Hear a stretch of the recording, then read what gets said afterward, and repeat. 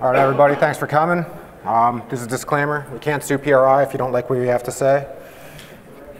Promise it'll be good. So we'll get right into it. I saw a quote from Kenny Duttweiler, and it went something like, when people ask me how much power can I make with a turbo on my LS, I say, well, how much do you want? And I think that kind of brings the point home of why everybody loves turbos. And turbocharging has come a long way the last few years. And at this point, it's pretty safe to say it's now mainstream. You know, you go to a track, there's a huge amount of turbo cars, and you go to a new car dealer lot, and it's actually difficult to buy a new car that doesn't have a turbocharger on it.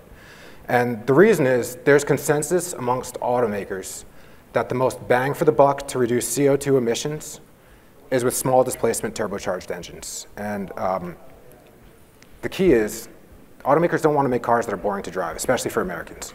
And turbochargers solve that problem. You're using a small engine, so the CO2 output's relatively low, and in boost, the cars are a lot of fun and super responsive. But you know, the fact is, we think this is the golden age of turbocharging, and the technology that we're seeing right now over the last 10 years has grown substantially, and so we're going to try and share with you guys a few of the things that we've seen. People love the word turbo, and this trend, like many others, went a little bit overboard. So there's turbo washing machines, turbo tax, turbo cologne, turbo boogie boards, turbo electric cars. It's kind of ridiculous. But aside from all the hype, a turbo is a really simple device, and it's two wheels connected by one shaft. You spin the turbine, and that compressor is going to spin. And everybody's heard an engine referred to as an air pump, but a turbocharger literally is an air pump. This is the side that's doing the pumping, the compressor side, and this is the side that powers it, the turbine side. And so you can kind of think of this as a fan, kind of think of this side as a pinwheel. So the fan pumps air, the pinwheel gets moved by airflow, or in this case, exhaust flow. And the fact that a modern turbocharger in a production car can spin at 200,000 RPM for hundreds of thousands of miles is pretty impressive on its own. But considering how simple these devices are, it is insane how complex the names and custom options can be. And there's thousands of different sizes and shapes and materials, configurations and aero. It's really challenging, and truly knowing what specifications to choose and what to say no to can make or break a project. And here's Homer Simpson shopping for a turbo. But to really drive this point home, I'm going to go through some names of some comparable turbos. If you guys know one of them, feel free to raise your hand. I'd be impressed if any of you guys know all of them, but let's go. This is a popular precision, a Gen 2 PT6466 CEA. Not too crazy of a name, but kind of looks like a part number. Garrett GTX 3584 RS. I don't know if you guys know that thing. Garrett G35 1050. It's a little bit of a better turbo, but slightly better name. This is a Borg-Warner EFR 9280 ALU. I love this turbo, really great unit. I don't know if anybody knows this one. Zona Rotor, awesome turbo, but a psychotic name. XR6564 SR X3C, and that is not the part number. That is the name of the turbo. And then here's Mitsubishi. I actually had to reduce the font size to get this on here, and I don't know how to pronounce an asterisk.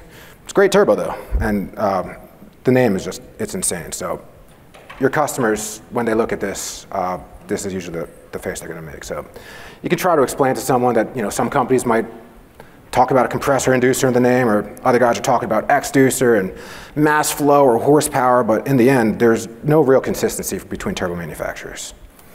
And so what does the customer normally do? They rely on word of mouth. They go to a racetrack, talk to their friends, talk to shop owners, go online, and they're just trying to find somebody else who's doing a similar thing.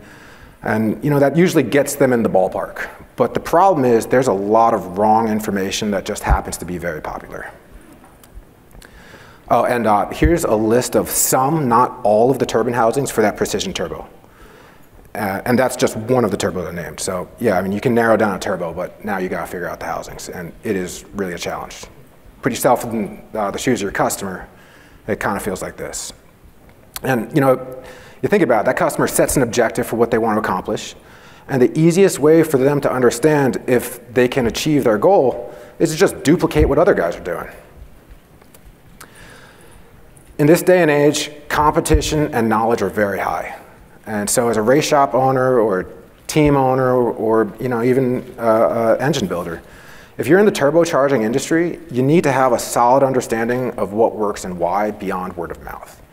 And so the practice of checking the numbers to confirm a match and really check the parameters, it's just not that common in the performance and racing world. And probably it's the best representation of how business has been done over the last 25 years in this industry. It's just word of mouth. Some guy's running that turbo and he's going to go fast, so I'm going to do it too. And right about now is when some nerdy engineer like me starts extolling the virtues of the importance of compressor maps, and I break out a napkin and start banging out some formulas or something. But the reality is that's a compressor map, and very few people understand or care to read a compressor map, and I totally get it. This is what it feels like. You see these formulas and you're like, I don't know what any of this is. You're doing hand calculations and you're trying to manually plot points, and then you've got Celsius and Fahrenheit and cc's and cubic inches and pounds per minute or kilograms per second. So if you're calculating in imperial units, you got to convert to the metric system and vice versa. So the reality is very few people in the racing world are going to spend the time or the effort to perform these calculations. We believe there is a much easier way to do this, and racers want to know that what they're doing is going to work. So we believe that with a couple basic numbers, you could look your customer in the eye and say, this is how things are going to play out. If you had a metric that you're confident in, and you could basically use that to drive decisions, either, yes, this is something that's worth investing in, or no, I want to stay away from that. And you'd be able to make the most of your opportunity and the resources you have. So the idea we're going to talk about is that with 5 numbers, I don't know if you guys got the cards, but on the back of the card, those are the numbers you're going to need to know to do this. But those 5 numbers and a couple questions are going to get you 70% of the way to having a legit proper match. If you want to get to 100%, we can help you do that too. But this is the agenda for the rest of the hour. And after this is done, we'd love you guys to stop by our booth. It's number 2338, and we could continue the conversation. We're right next to our friends at Borg Warner. And yeah, so here goes. My name's Geoff Raicer. I founded Full Race 19 years ago. I've been obsessed with turbochargers since I was a little kid. And yeah, from major automakers to OEM race teams, we've been very fortunate to have some of the greatest minds in the space work with us and teach us a lot. We're always learning new things about turbocharging. It's a constantly evolving space. And so we're going to try and share with you kind of the state of the art of where things are right now. And the reality is if we do our jobs right, our customers can focus on driving and enjoying their vehicles instead of worrying about a turbocharger. And I'm Matt Velders. I'm also a mechanical engineer, and we've both dedicated our professional careers to the field of turbocharging. But beyond that, our passion drives us to see each turbo system as a piece of functional art as much as it is an engineering exercise. We have customers in over 100 countries around the world, and over that last 2 decades that Full Race has been around, we've seen the thinking about turbochargers change. It used to be all about drag racing and horsepower, but now, it's still relevant. Drag racing is still a thing, and horsepower is still king, but people are drifting, and they're rally racing, and they're doing time attack. There's side-by-sides and snowmobiles and jet skis, SUVs, pickup trucks. Turbocharging has really grown a lot. But when I say that, inevitably, there's always guys who are like, no, none of this is new. Picking a turbocharger, nothing's changed, and making horsepower, I already know all that. And the reality is, most of those guys probably get their turbos from big warehouse distributors. And those companies are great, and they can do a lot of things. But we're different. We do 2 things for our customers. We create custom combinations and supply hard-to-find hardware. And every day, we're helping professionals like you make better decisions about turbocharging. We love turbochargers, and we can source any turbo a customer needs. We have arrangements with major OEM manufacturers to keep prices low, but most importantly, above all else, we crunch numbers, and we make sure that we get a match right. So we match, and turbocharger matching is the process of selecting the optimal compressor for an engine configuration to achieve your performance goals. And these requirements are different for every engine. And if you're at sea level versus if you're at altitude, what type of racing you're doing, there's a lot that you really have to think about. But at the end of it all, we're trying to build trust and relationships with customers, and you don't do that by selling the wrong hardware. And it really doesn't take much to stand out as better than the rest. You can provide a couple basic calculations that withstand, proof. It's mathematically correct, and the result backs it up. And so you can also do it in a time-efficient manner. But the reality is, building race cars is a lot like baking a cake. There's a lot of different recipes and techniques to get the job done.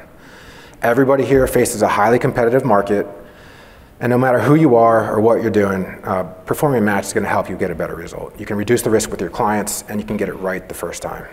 So if you're serious about racing, making decisions based on an accurate match will help you win championships. So our genius friend Brock from BorgWarner created some software that we're going to talk about, and it's kind of a game changer. So here's Matt to explain a little bit more about that.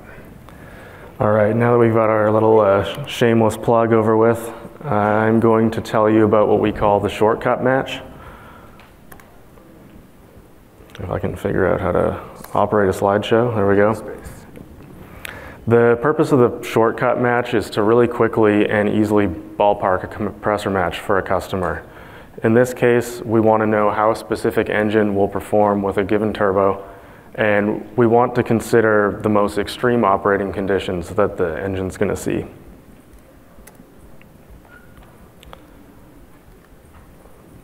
So there's roughly 5 pieces of information or inputs that you need to do this match, and they are the power goal that the customer has, the turbo configuration, whether they're using single or twin turbos, engine displacement, the fuel type that the engine's going to be running on, and the maximum boost pressure.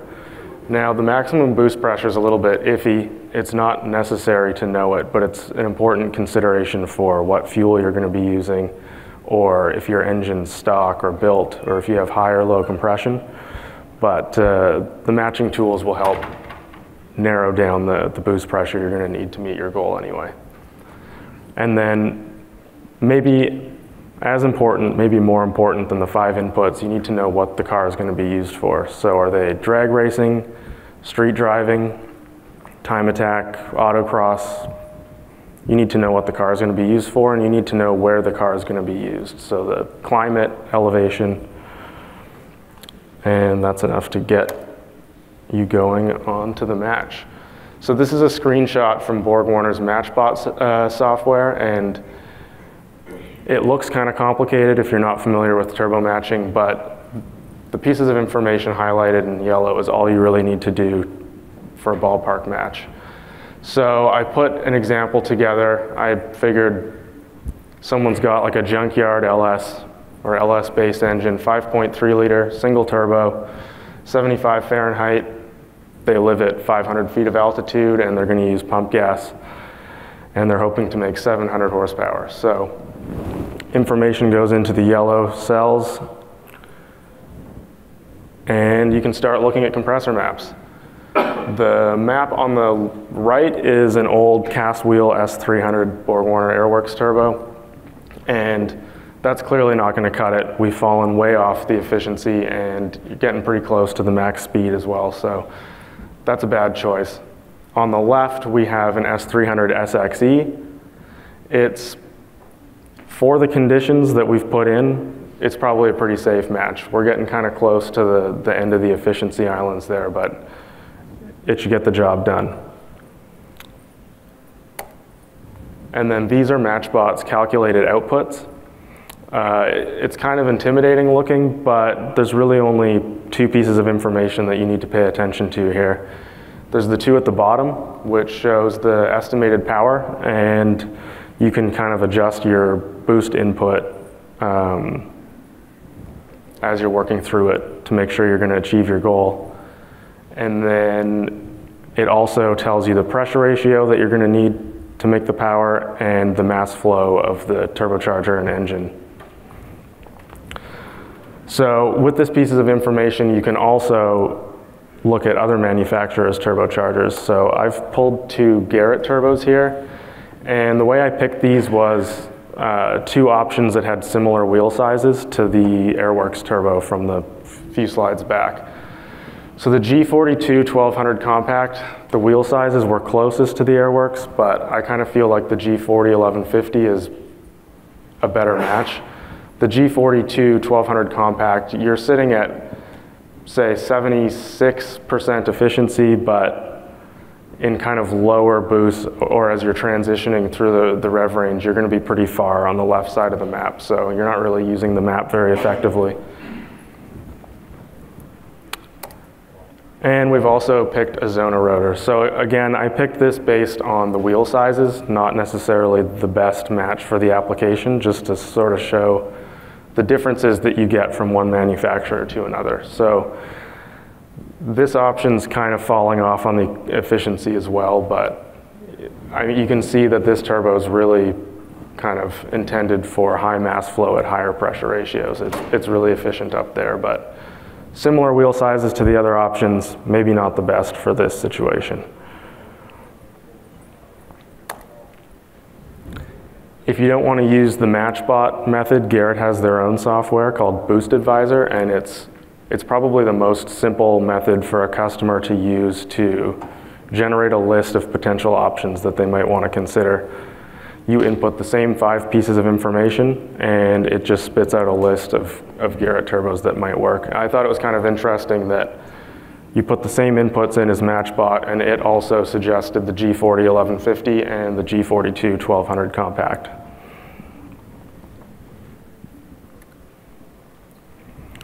So once again, it's super important to understand how your customers are different and what they're going to be using their turbo or their engine for. And I've got a couple examples here to illustrate that point.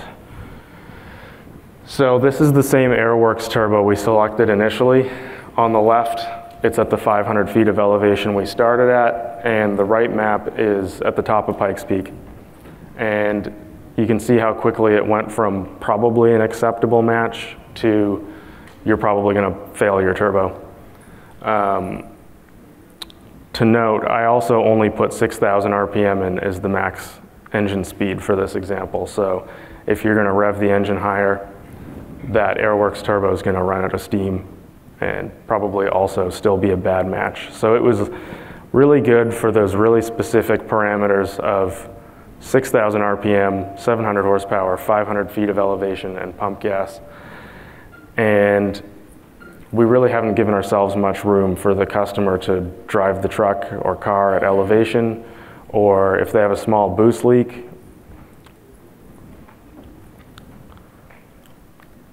And then another situation we have here is 2 very different engines that are making the same power. They're both requiring about 44 pounds per minute of mass flow, but one's a 5-liter V8 and one's a 2-liter 4-cylinder. And you can see they're directly in line with each other on the mass flow axis, but they require very different pressure ratios to make that power. And in the case of the 2-liter, this might be a suitable turbo, but for the 5-liter, you've kind of fallen off the efficiency again, so it's probably not the best choice, and that's where understanding what the customer is trying to do is really important. So I've got a couple case studies here. These are times we've done a bit more of a long form matching method using MatchBot and all of the inputs rather than just kind of sticking to one column and doing a basic match. I'm not going to run through the entire setup of that because I think we'd probably get kicked off stage and everyone would fall asleep or something, but if anyone's interested to know more about these case studies or how we did the long match, feel free to come talk to us at our booth after the presentation. So our first case study is Papadakis Racing and their B58 Supra Formula Drift car. They came to us with a new platform, new engine. At the time, it hadn't really been modified very much, and they wanted to build something competitive for the Formula Drift Championship. So it started off as a 3-liter. They ended up going to a 3.2-liter, but we had to do this. This was actually also in the middle of COVID, so Geoff was in Arizona, I was actually in Canada at the time, and Papadakis was in California, so it was an interesting mashup of communication and everyone working in different locations, but we were able to get through it. So for that car, we were looking at an EFR 9280. It was using a 1.05 AR twin scroll external wastegate turbine housing. They targeted 36 PSI of boost, and they ended up making 1,033 horsepower. I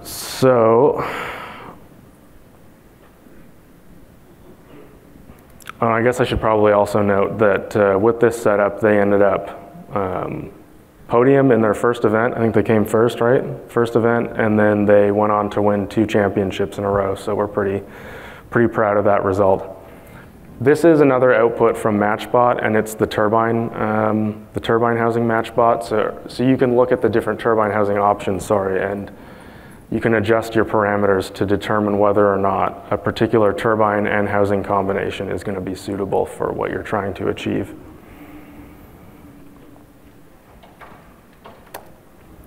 And then here we have MatchBot's calculated outputs again, and kind of interesting note, MatchBot estimated that it would make 1,029 horsepower and was pretty much bang on. Here's the dyno plot. So it's pretty cool to see how accurate MatchBot can be if you have the right inputs for it. Once the turbo was selected, it was on us to do our connect the dots between the turbo and the engine routine. And so I've got a few pictures of what we came up with. The top view, front view, and the side of their championship winning setup. Once we had the CAD model of the manifold done, we did some 3D printing so that Steph could test fit everything and make sure he was happy. And there you have it. Our second case study was for a Pikes Peak Honda K20 engine in a Wolf GB08 chassis. The sole intent of this platform is power to weight ratio. The thing is, it weighs nothing. It's like 580 kilograms, I think, and it's capable of over 600 horsepower. So Robin's won Pikes Peak 3 out of 4 years, and it's largely thanks to power to weight ratio. Now, Pikes Peak is a really interesting situation because you're starting at the bottom of the event at 5,000 feet of elevation, and you're racing to 14,000 feet of elevation, and that has a massive impact on how the turbocharger operates. So you can see here we've plotted out the EFR 8370, which was actually it's kind of a funny combination, but it was something that BorgWarner released specifically for this, or it was developed for this platform and released as a product afterwards. So we're looking at 75 Fahrenheit, 2 liter, 8,500 RPM, and 2 bar of boost. However, once we reach the top of Pikes Peak, if everything remained the same, that turbo's failed a long time ago. So you kind of have to have a complicated boost control strategy for Pikes Peak, but when you get it right, we have 5,000 feet of elevation, 30 PSI, everything's good. He's just on the map still. He's actually using pretty much all of the available map there. And then at the summit, it's only 20 PSI, but he's actually operating in the exact same area of the compressor map, which is kind of cool, I think. And here he is on the podium. Now I'm going to pass you back to Geoff, and he's going to just kind of do a big brain dump of all of his 20 years plus of turbo knowledge. Yeah, thanks, Matt. So that's matching in a nutshell. I'm just going to start sharing some harder knowledge with you guys. Maybe you know it, maybe you don't. Hopefully you'll learn something. But there are a few free lunches in turbocharging, a few areas where you can get a whole lot of power with no compromise. So hopefully this will help you guys with your work. To start, there's 2 types of turbocharger bearings. There's ball bearings, also known as cartridge bearings, and there's journal bearings. Journal bearings are the most popular turbo kind of bearing by far because it's cheap, and that is why they dominate OE turbocharger production. Dual ball bearings, that's what this thing is here, provide a substantial reduction in friction. So it's about 1/2 of the power consumption of a journal bearing. So this increases turbine efficiency. And what that means is when the exhaust pulse hits the wheel, it spins it a little bit more just because there isn't the friction to slow it down. But it's important to realize that that is really an issue at slower shaft speeds. Once the turbo's up on boost, it's really a wash. So in this chart, you can see the green line is the ball bearing, the red line is the journal bearing. The ball bearing, like when you breathe on them, they just spin. And a journal bearing has quite a bit more friction due to that thrust washer. But overall, the efficiency enhancement will improve the spool up and the transient response. So the result is faster time to boost. So as soon as you mat that throttle, it comes on quicker. And the number is about 7 to 15%, how much faster a ball bearing comes on. And that's a big deal. 15% is massive. But keep in mind, drag racers are typically in boost from the second that they launch until the trap. So oftentimes, drag racers aren't going to get a huge benefit from a ball bearing, especially if they're on auto training. The state of the art in ball bearings right now is really this configuration right here. So it's called a ceramic ball bearing. But very specifically, the race, the big chunk of steel on the left, that's made of a military grade material called M50. The balls are ceramic. And then the cage is aluminum that's plated in silver so it doesn't gall. And if you compare that to most ball bearing turbos, they're typically a plastic cage, a steel ball, and a stainless race. So that's really kind of a difference. So a exotic racing turbo is probably going to have that cartridge on the left, and some maybe an older style ball bearing or maybe a lower cost ball bearing will probably have the plastic cage on the right. But these bearings are actually floating in the turbo. They used to be press fit, and now what people are doing is you're floating this in a cushion of oil, and it hydrodynamically damps any of the shaft motion and the vibration through the turbocharger. And it's pretty new, but the coolest thing about the ball bearings is they're remarkably tough. If you pop a motor and eat an oil pump or contaminate your oil, do all these things, a ceramic ball bearing will oftentimes chew through those contaminants, and it's usually fine. They're unbelievable how strong they are. It's a lot stronger than I think anybody had anticipated when we started using them. And another factor is if you're on a journal bearing and you're thrust loading your turbo. So there's a variety of different ways we'll get into in a few minutes about surge and the amount of force. So thrust is when the turbo shaft is pushed this way. On a journal bearing, it has a thrust washer that loads that surface up, and that thrust washer can be overwhelmed. On a ball bearing, there is no thrust surface. And we know this can handle at least 10 times more thrust than a traditional journal bearing, but we don't really know how much. We can't break them in thrust, so our thrust rig maxes out, and we can't fail a ball bearing turbo, but it's pretty remarkable how durable the ball bearings really are.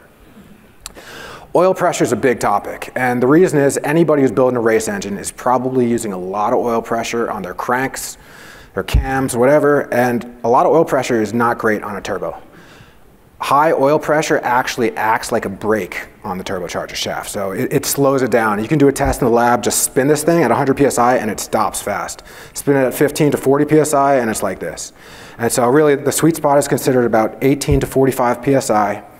And a really cool product we like is the TurboSmart OPR. It's inline, no return, oil pressure regulator. In the past, a lot of people would use a restrictor. You can see that on the left, and many turbos still do have restrictors. That's pretty much fine, but you definitely don't want to put a restrictor on top of a restrictor. And the problem with the restrictor is if the oil's cold or if it's thin, you get all these variabilities, but the oil pressure regulator is a static 4 psi, and it really does improve turbocharger performance overall. We have seen people run 15 psi like on side-by-sides. Not recommended, but it works, and we haven't seen a failure yet on a ball bearing turbo specifically. Another topic that causes a lot of confusion is water cooling turbochargers. And I think there's a lot of misunderstandings because people are used to water cooling, keeping an engine cool while it's operating, but water cooling does nothing on a turbo while the engine's on. The water pump is flowing the fluid through, but the difference from temperature in to temperature out while an engine's on is like 1.5 degrees Fahrenheit. It's almost nothing. Water cooling is exclusively for when you shut the engine off. There's so much heat contained in this turbine wheel that starts soaking back through the shaft and into the bearing. And what water cooling does is it introduces something called thermal siphoning. So you want the water to come in the bottom and out the opposite side top. There's two different types of housings here, but the key is it needs to come in the bottom and out the opposite side top, and the reason is heat rises. So as the water is transferring heat out of the bearing housing or out of the turbine into the water, it actually pulls water through the turbo and through the whole cooling system of the engine, even though the water pump's not moving. And what that does is it really helps keep bearings alive. But I'll be honest, there is If you're endurance racing, it's brainless. If you're using an alloy center section, you have to water cool. But if you have an iron center section, which most turbos are, and a really good bearing, you can actually get away with no water cooling at all. It's just really important to either run a turbo timer or let your car idle down for about 90 seconds after a hard boost event. Otherwise, you can definitely beat the bearing housings up a little bit. Compressor wheels. This is a topic people get really excited about. Billet wheels, they look nice. I get it, they're so damn cool. But the blade shape, the tool paths, and the designers who create these blade shapes, there's a lot that goes into these, and not all billet compressors are created equally. So modern racing turbos use forged hunks of billet that then get machined. It's not just like bar stock. These are actually forged into shape and then they're machined. And they do offer a strength improvement over cast wheels, which is probably the reason why they're popular in OE. But the reason that these are popular in performance is they allow you to iterate. You can change things really quickly without having to invest in casting tooling and all the time that that entails. But there's a few different types of compressor wheel styles. This one here is a 7+7. So there's 7 primary, and then there's 7 splitters behind it.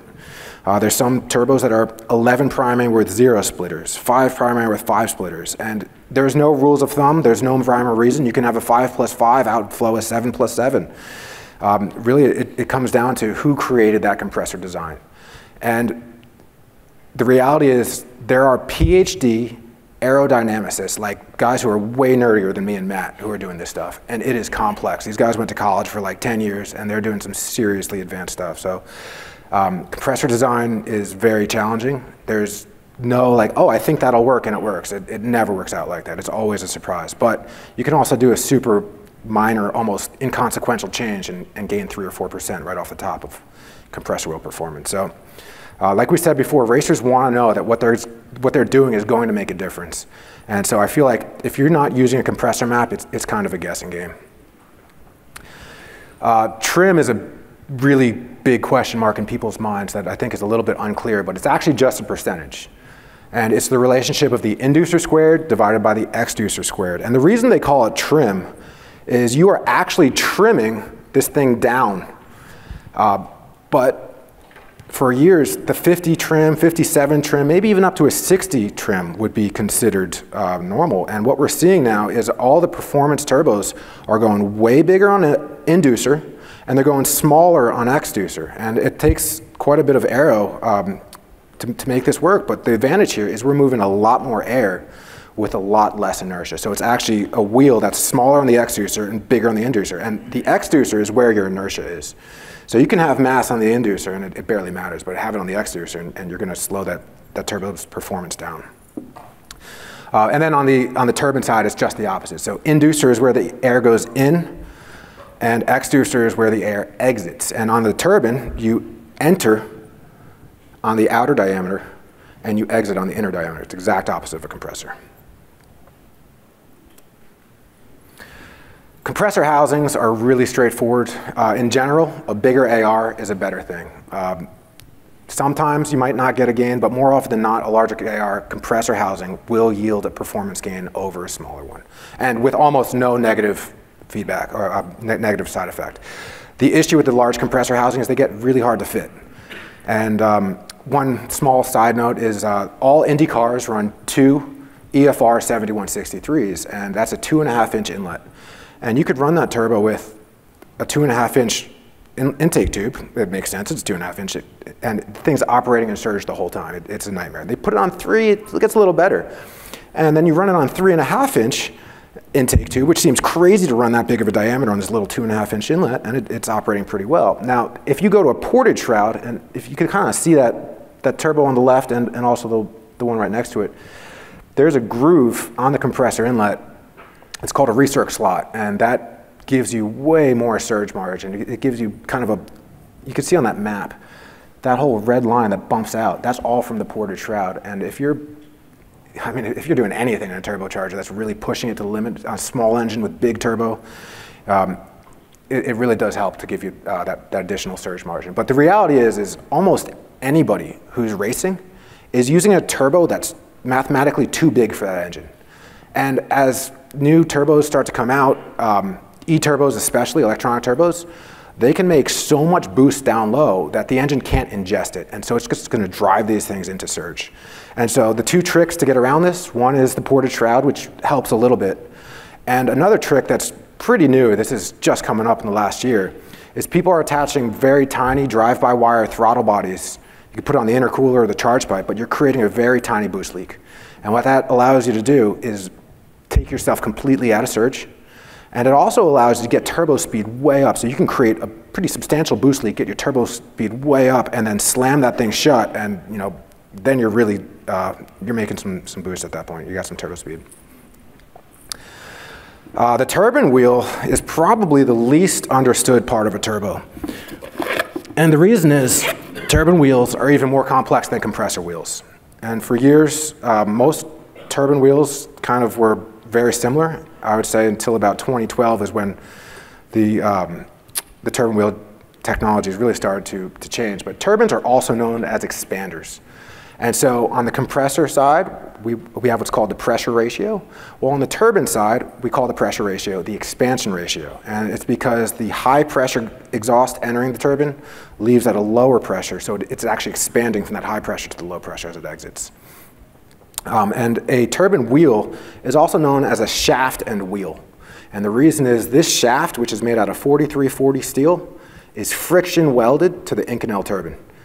It has to be because this is powering the compressor, and you can't have any joints or any stressors because they will fail. At the exhaust temps that we're seeing in gasoline engines, it's pretty remarkable. So there are 3 different materials that you can make a turbine out of. The most common is Inconel 713C. So that's a nickel chrome super alloy, relatively cost effective, pretty durable, a little heavy, works up to 950C, and it was typically used in commercial vehicles. It's made their way into performance, and it is without a doubt the go-to for probably 90% of turbochargers out there. Drag racers love it.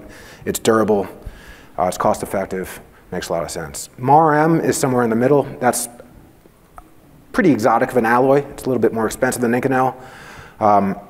Overall, it's stronger at higher temperatures. You can go thinner on the blades. You can go thinner pretty much everywhere and have a lower inertia, similar performing turbine. You see it, actually, the new Raptors have MAR-M turbine wheels. A lot of these performance OEM cars are now getting MAR-M. And then there's Gamma-Ti. And Gamma-Ti is a really weird material. It's not a metal. It's not a ceramic. It's called a cerametallic. And it's actually weakest at room temperature. So if you drop it on the ground, it'll shatter. At 950 C, it's the strongest. But very simply, these things are so light that it weighs the same as the billet aluminum compressor wheel. And for applications where response is paramount, not drag racing or land speed racing or anything like that, but rally, time attack, drift, anything that reduces the rotating mass of the turbocharger will allow it to accelerate more quickly. So these EFR turbos from BorgWarner are the only ones that we're aware of right now that use titanium aluminide, and they cut inertia by 50%. So when you feel one of these things behind the wheel, if you can do any sort of a back-to-back, it's pretty remarkable. And what I have here are 2 identical turbine wheels. This one is Inconel 713C. This one's titanium aluminide. Everything is the same about them. When you hold these, if you guys want to stop by the booth later, you're welcome to. It's unbelievable how little this thing weighs compared to this, but everything else is identical.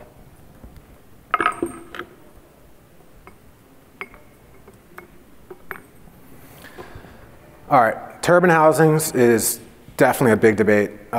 There's a few different ones. Stock location, before I get into these, stock location turbine housings are really popular right now. And for anybody who's in this space, you're probably aware of what's been going on with producing parts for streetcars. And the reality is, if you're a kit builder, if you're supplying parts to customers who are going to drive their cars on the street, you need to retain the catalyst in the stock position. And the only way you're going to do that with turbocharging is putting a turbocharger that fits like stock in the stock location and bolts up to the stock cat. That is the only way to be compliant, and it's still difficult. But stuff like racing turbos, which is really what this session is about, it's pretty much impossible to be compliant with a racing turbo. So I think it's important to realize that if you're using racing turbos, they need to go in racing cars, and if you're building street cars, they need to use stock location turbos. So right off the bat, turbine housing AR will have a huge effect on the performance of a turbocharger. So you're going to want to size the AR to adjust the exhaust flow of the turbine wheel. And for most turbos, the 1.0 AR is considered the sweet spot. So at 1.0 AR, you have this perfect balance of efficiency and flow.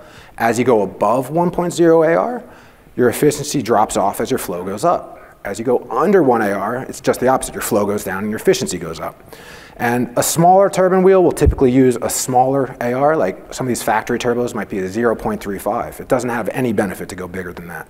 And then a bigger turbine wheel will want to use a bigger AR. We got some 1.45s and 1.6s, and they sound crazy large, but in the right application, it works extremely well. So one other point on this is the clearance between the turbine blade and the turbine housing can also have a huge effect. And the reason is you want that exhaust gas to drive the turbine wheel. It needs to come in and turn this thing around. But if the gap is a little too big, the exhaust gases will slip around. And I know I've seen this in the past testing various prototypes. If the machine shop or whoever built that turbo, if they machine that housing, 7,000 is too big, you're down 150 horsepower and it's like, this turbo is junk. And it turned out it was just a machinist who got a little sloppy or whatever it was, but you got to keep that gap as tight as it can be, but also large enough to allow for the expansion during heating to make sure you don't get a wheel rub. You never ever want these wheels to touch the housings. That is instant death to a turbocharger. And ideally there would be zero clearance, but that's impractical.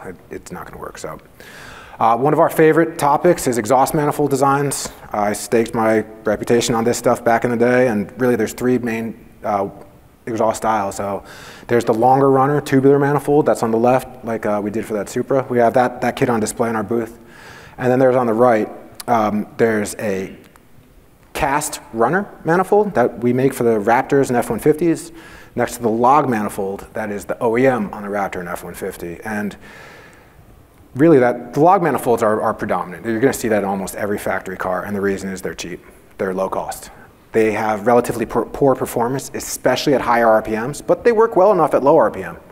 So for cost-conscious automakers, that is definitely, cast iron logs is still the manifold of choice. Now, there's two different styles of the turbocharger manifolds. There's the open or undivided on the left, and then there's divided or twin scroll on the right. This is a project we did with Ford Motor Company when they were prototyping the 2.3-liter engine for the Focus RS and the Mustang. So they asked us to develop two different exhaust manifolds for these prototype engines.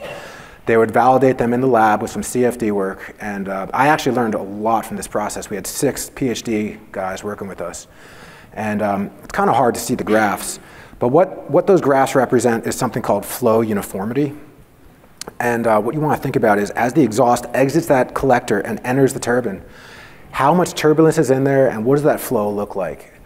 And for a drag car, like I was saying before, when you're on boost from launch to traps, you don't need spool or response or transients or low-end torque or any of the things that we're worried about for the drifter or response or rally guy. Undivided makes a lot of sense, and the reason is you don't have the wall friction from the divider. Having that divider in there means that the exhaust gases are going to be scrubbing on it. And that's not a big number, but it is about 3%, and 3% is not nothing. So if you're drag racing, more often than not, that open undivided manifold can be advantageous. But if you're drag racing, maybe a 6-cylinder or a 4-cylinder, maybe it's not very high RPM, the divided manifolds can have an improvement. So talking about the flow uniformity index, those are the graphs I was just showing a second ago. You can see them overlaid. So the purple and the kind of dark blue is the twin scroll. Those are the two separate banks either side of the divider. And then that red line is the undivided. And where it drops on the red line is because of the huge volume inherent in the undivided setups. This this engine was only revving to 6,000 RPM. If you were revving to 10,000 RPM, it would be a little bit different, and you'd probably be leaning toward the undivided. This is kind of just my own opinions of what I like to see. It drives me crazy when I look at a car and see some ridiculously large tube here and a small one there, but the rule of thumb is for an intake tube, bigger is better. If you could run a 10-inch intake tube on a little turbo, it's probably going to be fine. There's no such thing as too big on the intake tube. Charge pipes, you don't want to go too big. Bigger charge pipes or longer charge pipes, they hurt spool and they hurt response. I'd say every foot of charge pipe is about 300 RPM a spool. And then also when you go too big on diameter, you're just hurting spool with no big benefit. So overall, those are kind of the numbers that I think work really well for horsepower ranges and charge pipe diameters. Manifold runners, I've debated this till it blew in the face, but we've built so many turbo manifolds over the years. I don't know how too many shops that have built more than we have. But those are the numbers I like. I like 1.4 inch for 100 to 200 horsepower per cylinder, like 1.6 for 250 to 300, maybe 350 range, and then 1.9 inch for the crazy horsepower. We do almost no 1.9 inch. Now, if it's a rotary engine or a two-port Supra engine where there's just 2 holes, it probably should say per port, but yeah, I mean, in a rotary engine or a 2-port Supra engine, you're going to be one of that 1.9 inch runner. But in general, a big runner is not going to help you at all. And last but not least is downpipe and exhaust. Bigger is definitely better. So if you're in a race category like rally racing where you have to run a catalyst, you're going to be advantageous to put that cat all the way at the end of the exhaust pipe, run the biggest piping you can up to it, and that's going to do 2 things. It's going to lower your back pressure when you're stabbing the throttle because you have so much volume inside this thing to fill up, and it's also going to help the cat live. Like, I don't know if you guys are familiar, but when you run a car with a cat really hard with a turbo, cats tend to melt and fail. So if you're really pushing things, you're going to want to move that cat back, which is not legal for OEM use. You have to keep the cat in the stock location for any vehicle that gets driven on the street. Wastegates. This is something also that is not well understood because in a perfect world, a perfect turbo setup would have no wastegate at all. A wastegate is literally wasting energy, and that's why it's called a wastegate. You're actually taking the exhaust gas that should be driving that turbo, and you're bypassing and just getting rid of it. And if you're, living in that perfect world, but you use pump gas, you're going to have a big problem because knock and pre-ignition detonation are going to blow your block to smithereens. So in traditional wastegates, you have to manipulate the behavior of it through springs and solenoids. You can do a soft spring so that it opens up, gives you traction at kind of low boost levels, but that's going to get blown open at higher boost levels. You can use a stiff spring so that you can get all the boost it makes, but then it's not going to give you any traction at the low end. So there's a lot of ways to trick them and use CO2 and all sorts of other things, but the reality is an external wastegate is more often than not the most popular way a racer is going to plumb things. And I'll tell you straight up, a smaller wastegate is usually better.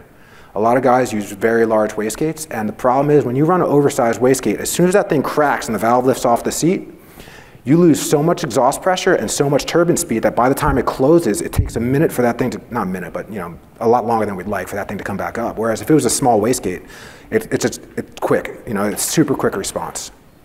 The problem with a small wastegate is if it's too small and you're trying to run low boost, you're gonna have boost creep, which means it's easier for the exhaust to drive the turbine than it is to exit the wastegate. So there is a sweet spot here, but we are usually trying to say, keep it small, keep it within reason, unless, the front wheel drive drag race guys, they have no traction. So they're trying to keep the wastegates open first, second, halfway into third, but overall, smaller wastegate will help you. Just a quick match from MatchBot. This is a 700 horsepower Subaru I did at 36 PSI, just a simple example. And it is remarkable how little wastegating occurs on a high boost, high horsepower engine. This is saying all you need is a 26 millimeter wastegate. And I don't even know a wastegate that's that small, so it's remarkable. But if you were trying to do 400 horsepower on that same turbo and run a lot less boost without boost creep, then that's when you need the bigger wastegate. So it really pays to think about what is the setup and build it appropriately.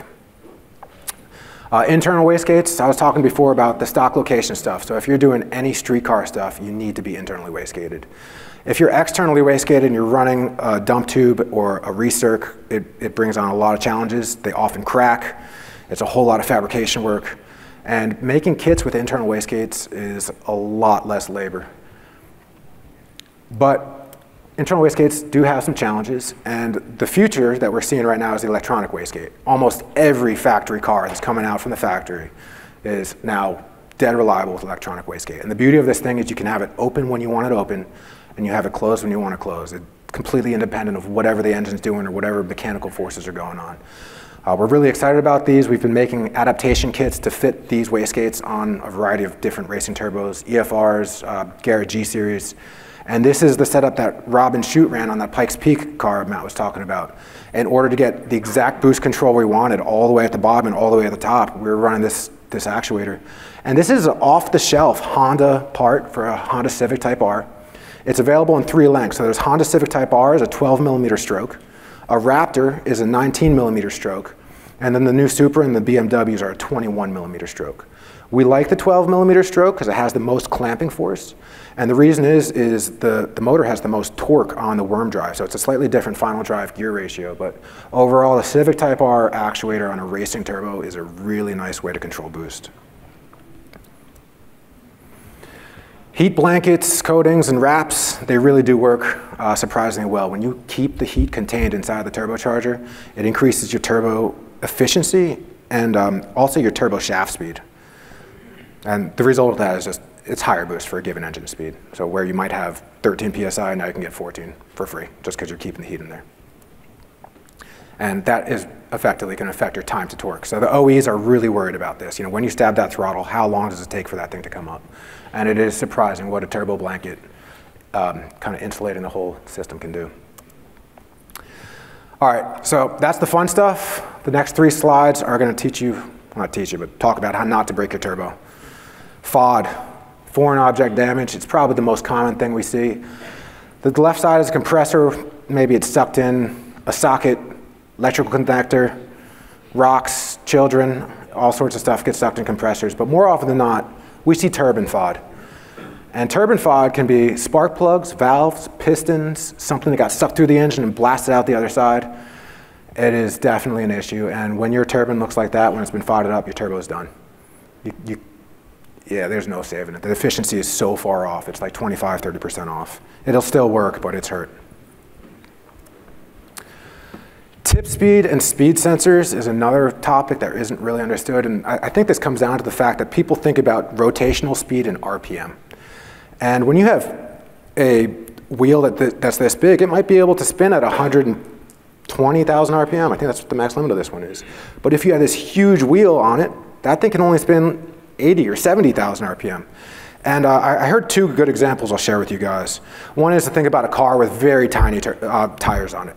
And if you have super tiny tires in your car, that engine and that drive shaft have to spin so fast to get that vehicle to move 60 miles per hour. Another example of tip speed is a weed whacker. If you only extend that string like a little bit, it's like barely doing anything. Put a foot of rope hanging out and it's causing some damage. And you want to think about it the same way. When you grow that extruder of the compressor, it is moving some air as opposed to something smaller. So overall, tip speed is a critical measurement in keeping your turbo alive. So all the OEMs use pretty much the same number, which is considered 560 meters per second. And nobody here or anybody really in the performance world cares about what that means, because at the end of it, you're trying to turn this thing into RPM. And what that sensor is doing is it's actually counting blades. So every time this thing passes, it sees on that a spike. And it produces a frequency in hertz, and you can tell pretty safely of how fast your turbo is rotating. And this gives you a lot of information. This tells you where you're operating on the map. You can solve backwards to figure out your volumetric efficiency.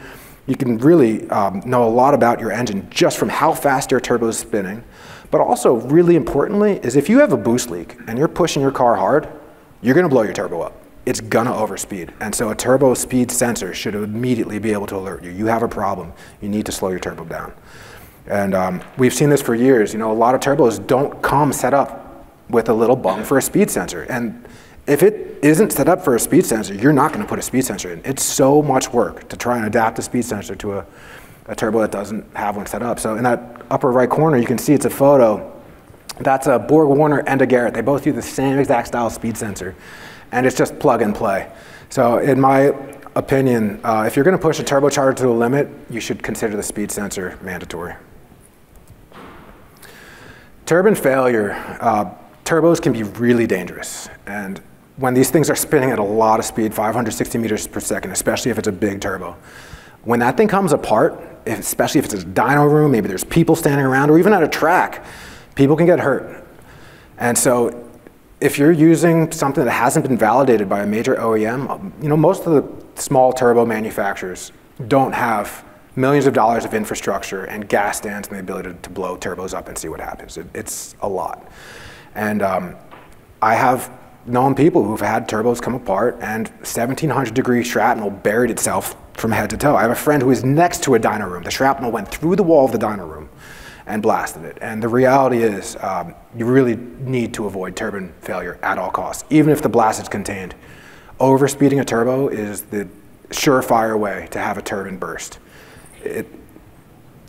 Breaking a turbo is bad, but people getting hurt is a whole lot worse. So I really do believe that this should be a message. If people are pushing turbos hard, run a speed sensor, watch your speeds. And to give you an idea of how much energy is in a turbine burst, there's an article on Garrett where they calculated the amount of energy in a GTX 55. And it's the equivalent of 11 bullets from a 350 Magnum, fired at point blank range. And it is, it's really hard to realize what 1700 degree shrapnel with that kind of force can do. So it's critical that you ensure proper operation, and we only use and sell turbos that can contain this burst. Turbocharger piston rings, AKA seals, is another thing that most people don't understand. We get calls all the time, my seals are bad. And the reality is a turbo seal is nothing like a crankshaft or a camshaft seal that's made out of rubber. Those seals would melt very quickly when they're exposed to these temps. So I don't have one here. We've got one back in the booth. You want to think of the turbine seal and also the compressor seal like a piston ring. It's just a little C, and it compresses in the bore to a very small end gap. And it's very similar to a piston ring in a cylinder. Modern racing turbos use dual rings, so 2 rings next to each other. And the problem is if you excessively overheat these things, or you do hot shutdowns, like I was talking about the importance of water cooling or idling down, you can have the spring actually get cooked and it'll relax itself and it'll lose its springiness. So once that deformation has happened, that's called ring collapse. And the turbocharger is no longer able to contain the oil pressure inside the bore. It's going to leak out. So overall, cooling the turbocharger down before you shut the engine off, if you don't have water cooling, has to happen. Now, if you do have water cooling, this is usually not an issue. But the good news is, more often than not, the seals are not collapsed. This is very rare. It takes so much abuse. Most gas engines can't do it. Diesel engines can do this. But usually when a customer calls us and says their seals are bad and their turbo's smoking, I'd say it's close to 90% of the time they have a kink in their oil drain line, maybe some blockage, maybe they have excessive crankcase pressure, but something is making it so that the turbo can't drain oil, that the oil's just staying in it. And as soon as you fix that issue, fix the kink or fix the crankcase, whatever it is, that turbo's fine. It's going to stop smoking. Finally, here's a small checklist we have. Just kind of put some thoughts together, summarizing this whole thing, but overall, kind of hoping you guys take something away from this chat. If you have questions, you're welcome to come talk to us. But in general, a bigger turbo is usually better. Bigger pre and post turbo piping is usually better, but not for manifolds or charge piping. Back pressure is the enemy of volumetric efficiency, and drag racers don't really need to care about spooler response, especially if they're running an 8 or a 10-speed transmission. So in the case of a time attack or a drift application, rally application, those are all response and transients. You really need to think about what the customer is doing with the engine. So that's our presentation. Hope it was valuable for you guys. You learned something. If you don't mind, scan the QR code. We're going to do a contest on Saturday to win a free turbo. And we're actively seeking new dealers. So if whoever you guys get turbos from, if they don't have something, give us a call. Good chance we do have it. We'd love to be your first call, but we'll settle for the second. And yeah, we'll open up for Q&A now. Also, I think there's like some QR codes in the back of the seat. PRI asked if you could scan the QR codes and rate our presentation. We'd really appreciate it. So yeah, anybody got questions, feel free to ask.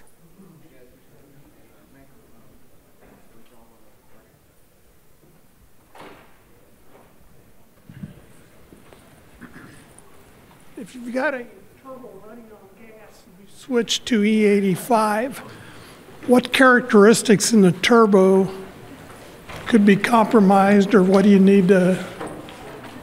E85 is a pretty amazing material. When you're switching from gas to E85, overall your EGT goes down, your knock resistance goes way up, and your exhaust mass flow goes up because you're burning so much more fuel. So E85 is pretty amazing in a turbocharged vehicle. I would say in general, what's going to happen is the guy who's running the E85 is going to want to run a lot more boost than the guy who is running pump gas. So it's not anything significant that you change the specification of your turbo. I guess the issue would be if you sized your turbo and you're running it at the limit on gas, and then you switch to E85 and try and push it harder, you're gonna end up in a bad spot. Like if you're maxing your turbo out already, you're like way on the right side of the map on gasoline, and then you go, oh, I've got E85 now, I can crank up the boost control some more. There's a good chance you're gonna overspeed, just because of that additional mass flow through the turbine. I have a question. Sure. Early on in the presentation, you were showing the different maps, the different mapping, and it had several different points on it. Mm-hmm. What do those different points represent? I don't necessarily understand. Engine RPM. Engine RPM, so Yeah. it's just RPM different points, and it's showing the different efficiencies based on that map? Yeah, where your particular engine RPM at wide open throttle, what that's going to look like. So you're going to have a different volumetric efficiency point. You're going to have a different boost level, right? Because you're not making max boost at low RPM. And so you want it to scale in and scale out. And one of the things that I really like to see is I like to use the entire map. And the reason is, you're not going to be in the peak efficiency at max RPM, but you are going to be in the peak efficiency at max torque. And anything you can do at maximum brake torque to have a little bit more knock resistance is going to help you. So if you're operating in the peak efficiency zone at max torque, you're having a little bit cooler air entering the motor, entering the intercooler. So the intercooler has to do less work. The motor's going to be a little bit more knock resistant. So in general, why I try to size turbos is make sure that the sweet spot's going to coincide with your maximum brake torque point. One thing I forgot to mention, this was the full match, and you see all those different points representing the different engine RPMs. When I did the shortcut match, I just set 1 through 5 to 100 RPM to just get them out of the way off to the side. Okay. So that's why the earlier maps looked a little bit funny with a pile of dots over on the left. That makes sense. We have a few YouTube videos too that can walk you through doing the match, probably a 40-minute session. I'm happy to talk it over with you, but you know, it looks a little intimidating when you look at all these numbers on a sheet, and then you know, if you just kind of sit down and bang around a little bit, it's pretty straightforward.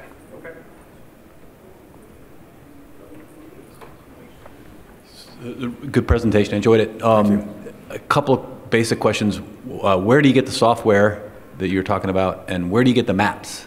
Software is on BorgWarner's website. You can just type into Google Matchbot, Okay. and it'll probably come up first. The maps, if they're BorgWarner, because this is BorgWarner's Matchbot, the maps are all there. But if you want to get them from Garrett, you have to go on Garrett's website, and you can just take, actually, Matt, go back to the screen. Part of the shortcut match is that you get 2 outputs from this BorgWarner software that you can apply to any other. The input screen? Yeah, there it is. Or that's the output. So the very top right corner, no, that's it, sorry, calculated outputs. Very top right corner is your compressor pressure ratio, and then a little bit further down is your corrected airflow. Those are the 2 points you need to know. And as long as you have those 2 numbers, you can put it on a Garrett map or a Zona rotor map or an MHI map, like any maps, as long as you have those numbers. The hard part's getting those numbers. That's the whole thing. So once you get the numbers out of the Matchbot, you can plot them on every map. But the amount of time it takes to have to do that manually is astronomical. So the Matchbot doesn't actually calculate where you're going to be given a particular turbo. You're telling it where you are, and then you're going to given a particular engine. And then once we know how our engine's going to respond, then we're like, what does this turbo look like on that engine? What does this turbo? And you're just able to flip through. So the points are fixed. The points are your displacement, your elevation, your boost level, right? That doesn't change. What does change is what does that engine look like? Yeah, but if you put a different turbo on a different engine, everything in the engine changes. So they're interconnected. So is that interconnection handled in Matchbot? Or? You would have to go back and if it's a 5.0 or a 5.3 or just change the displacement. You kind of have to estimate a little bit like what boost you'll be able to achieve at a particular engine speed. So if you select a larger turbo on Matchbot, it's not going to adjust like that boost response curve. You'll need to kind of manually adjust that. Yeah, cool. I'll have a speaker. Fuel mass situations like drag racing based, so you get off gasoline-based engines, ethanol-based engines, and methanol. How does that play in as far as better efficiency for turbo setup? It comes down to knock resistance and mass flow. You're moving a lot more fuel in an exhaust system when there's alcohol float, right? And they don't knock. You can run ignition advance. Pump gas, even lower octane race gases, you have to be on the ragged edge of knock if you're trying to make power. And so I think knock is just the worst possible thing when you're pushing a piston engine hard. So like on methanol, for instance, the gains in going from ethanol to methanol, just the volume change itself, how does that affect the efficiency of the turbine? You might want to go bigger in the turbine housing AR in general, Sizing up AR is a little bit of a black art. In this one, you see turbine match outputs. The row under it, exhaust manifold pressure, PSI, and then exhaust or engine delta pressure. The key here is really the engine delta pressure. In general, you want, ideally in a perfect world, to have more intake manifold boost pressure than exhaust manifold drive pressure. So say you're running 40 PSI in your drag car, you want to have 38 PSI in the exhaust manifold because that's going to give you a volumetric efficiency boost. That is just so much more air that's cramming in. Versus if you had 50 PSI in the exhaust for that 40 PSI, you're getting this reversion of exhaust gases getting pushed back into the cylinder. Now alcohol engines, they're really resistant to all sorts of stuff. So it's really hard to say. I would say in general that putting the time in to kind of spend some time on match part, especially on the more exotic engines and competitive drag, it's not a quick thing, and you're not going to get it right the first time, but you can get 70% the first time, maybe get to 80%, and then as you start to collect data and look at engine speeds, or depending on what kind of engine management you have, do you have a volumetric efficiency output? If you really know your VE, it saves a lot of time. A lot of time I'll work with customers and they have no idea what their VE is. And I got to work backwards, look at their turbo speed, figure out where they're operating on their map, and then I'm like, oh, this is your VE. I think it kind of depends on what the engine package is and what your knowledge and data acquisition level is, or standalone fuel system is. Hope that answers the question. Map stuff quite a bit on, like when you guys did the super development, is that all you mapped out to as well? Well, I mapped it once and they started running it and it worked. And then they made some changes and we checked it again and I said, hey, maybe we should look at this and maybe look at that. And I was talking about intake diameter with Papadakis actually 2 nights ago. I was like, hey, we're running a 4-inch intake tube. We did that in the name of time. I think we should look at a 5-inch intake tube. He's not running an oil pressure regulator. I was like, I think we can get a little response out of this, the oil pressure regulator. So, header wraps. Like, let's start doing little stuff next year, because if we can get 4%, we'll take that. That car is pretty highly evolved, and we still have a lot left on the table with it. So, I think that car also only has a 3-inch downpipe. Yeah, so, exactly. Yeah, we're going to be on a 4-inch next season. Probably, there's so much gains left in these things, and that car was slapped together in the name of time, and we never had time to change anything. It was just like during the on-season. When you in a nitrous application, what does that do to, like, when you look at a compressor map and you add that to the mix, does it just bring everything? Well, it's going to reduce your knock threshold, and it's going to move more exhaust. So overall, if you're running a nitrous setup, you're probably going to have a little bit more back pressure when nitrous is on. It's harder on the motor, no surprise, right? Yeah. But was that, so that was without any nitrous? Yeah, we don't put nitrous. Okay. I don't even have any idea how to calculate that. So on the electric blow-off valve controllers, is it just universal to where like they all will run, like the Raptor one or the Honda one? Oh, electronic wastegate controllers. Yeah. So really, we're set up for the Honda. I'm pretty sure it would work with either one, but honestly, I don't think there's any real benefit to running more stroke. More stroke it does weird things when you're using these electronic, because they don't have any misalignment. Like, this thing has to be perfectly straight. And when you're moving long distances, there's going to be like variation. So the shorter stroke with increased clamping force is definitely advantageous. We have a display where the thing's moving in different steps in our booth. You can check it out. And if you wanted to, like, let's say add the Honda one and a controller, like roundabout, what are you talking like? It's probably $600. I think the controller is like $300 and actuator's probably $300. Gotcha. Yeah, normal internal wastegate is probably half that price, so it's double the price, but the fact is they're really reliable. You're not swapping springs, you don't have diaphragm failures or worries about solenoids or hoses blowing off.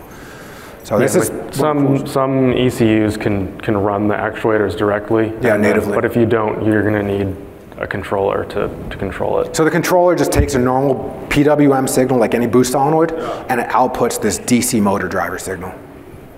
Yep. Current draw on those Type R? Oh, they pull some current. Are they similar to the E-throttle or quite a bit higher? Oh, it's very similar.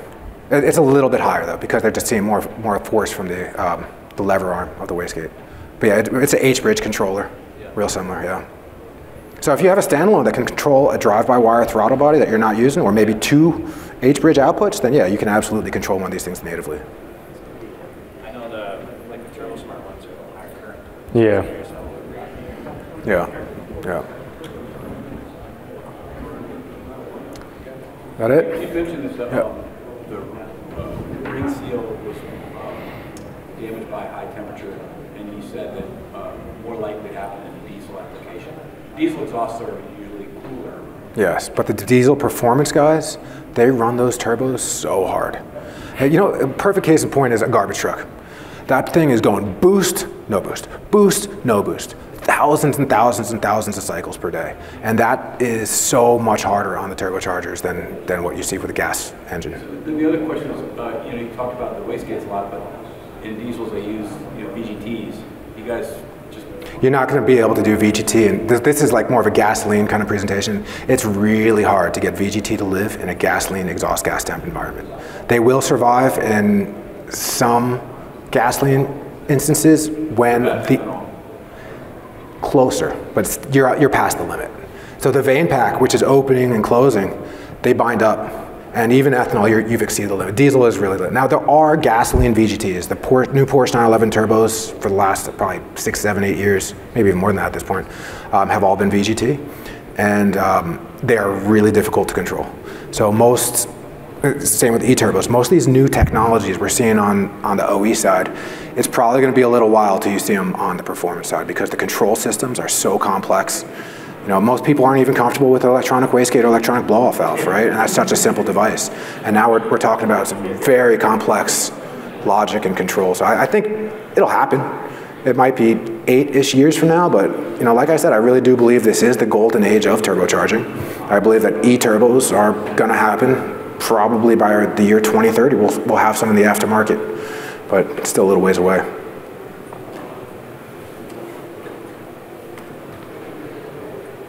Have you got any fuel mapping of the ECUs on turbocharged motors like Robin's motor? I'm sorry, what was that? I was at Pikes Peak, tuning one of the other cars. Okay. If you're coming several downshifts into a tight turn, right? And all of a sudden you find yourself at 5,000 RPM and the turbo's idling, nail the throttle. The acceleration enrichment is completely different than a 5,000 RPM quick short shift. Do you know, are these people watching turbine speed and having different acceleration enrichment logics based on... What they're doing is they're watching shaft speed and they're using it as a feedback loop. And really when shaft speed starts coming up, they're using that to drive to a different map with more wastegating, right? So they're keeping the wastegate open more as shaft speed goes up. I'm talking acceleration enrichment in the... Oh yeah, I have nothing to do with that. We just do the turbo. That's it. All of a sudden I've got a 1,500 horsepower Pikes Peak car that I'm trying to tune, changing 5,000 foot of elevation. What ECU are you using? That was a Haltech. Okay. I prefer not to be a Haltech. I know that they were. Robin was on a different ECU. He's now on the Motec. And the difference, so that was the first year, we were on a different ECU and a different turbo. And then on year 2 we switched, and then on year 3 we went to the 8370. It's definitely been a learning curve with them, but they've made a lot of changes. So the Motec, I mean, nobody can get them right now, but I mean, there's no secret, they work really well. So I know that he's done things that I don't think would be possible to do. Look at Papadakis. I mean, he's running a Motec now too for the same reasons. We've tried other ECUs previously, and the Motec works perfectly every time.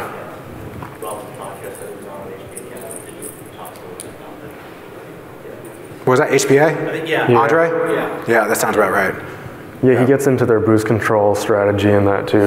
It's pretty interesting. Yep. Yeah, we got our hands so full with the turbo stuff, I'm just like, oh, leave me out of that. I don't want anything to do with it.